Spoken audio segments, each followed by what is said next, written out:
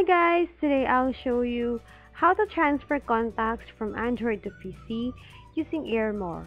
To start, download Airmore on your phone and then go to airmore.com and click this button so that you can see the QR code. Once the QR code appeared, tap on Scan to Connect button on your phone so that we can scan the QR code using the phone's camera. Next, tap on the Accept button to confirm the connection.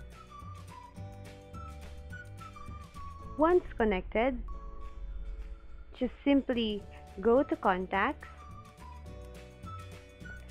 check on the contacts that you want to export, and then click the Export button.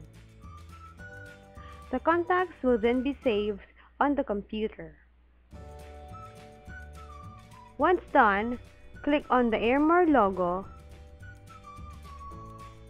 and then click on the power button on the side. Click yes so that you can disconnect. That is how easy you can transfer contacts from Android to PC. Thank you for watching.